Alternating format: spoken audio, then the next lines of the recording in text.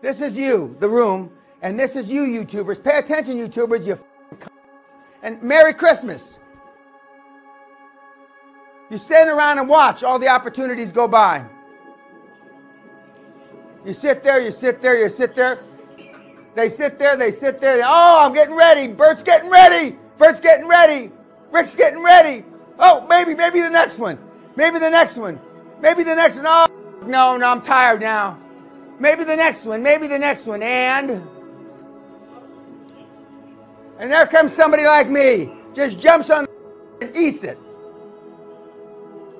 Maybe the next one, Ray.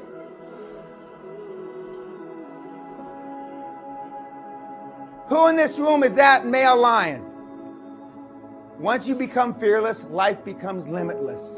And the best advice I've ever given anybody is just do it. We take too much time procrastinating. And because we're afraid of failure, and fear is false expectations appearing real. We're worried about what other people think. We're trying to fit in. And I can go through a whole litany of, it's not because it's not true, litany of stuff why you are where you are because you just didn't do it. You didn't want to make a mistake.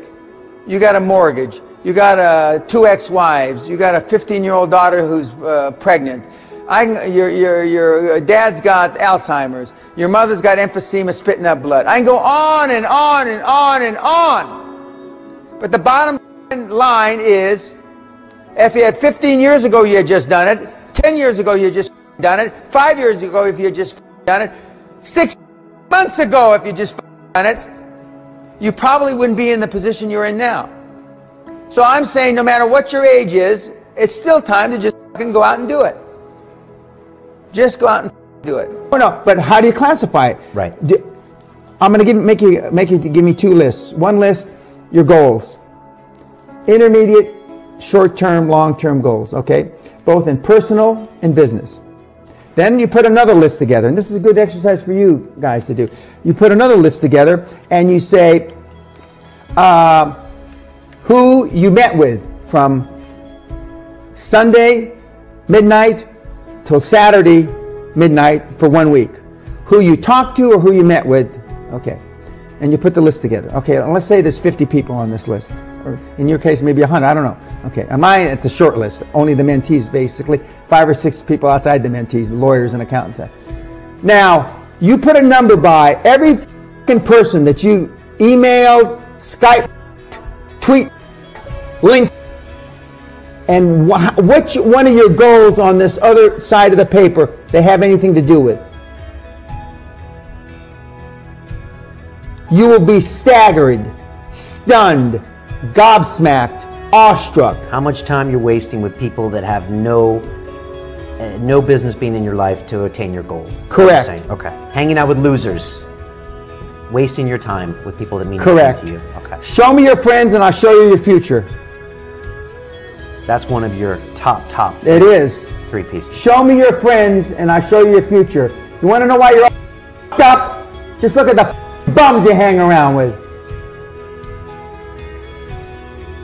And why do I say that? Because after 46 years and teaching you morons for 23 years, you want to take the easy way out. Because you think life is a journey. That is horse.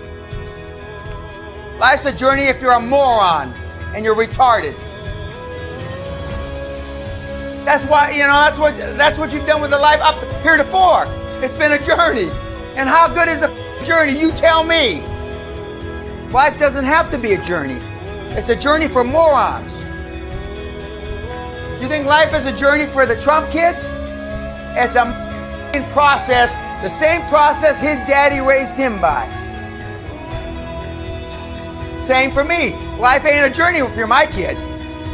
It's a process. So you tell me if you're results orientated at all, who's better off? The journey or the process? And for the most part, most people in this room and most people listening on YouTube have to come to the realization, as sad as it is, that you have pissed, you have urinated heretofore up until this morning, your entire life down a hole. Very simple. That's it. If you want to create massive wealth. If you just want to be a happy, slappy housewife from Dundee, or a happy, slappy from Toronto, or a happy, slappy guy who goes to the Little League games in Mesa, Arizona, then that's okay.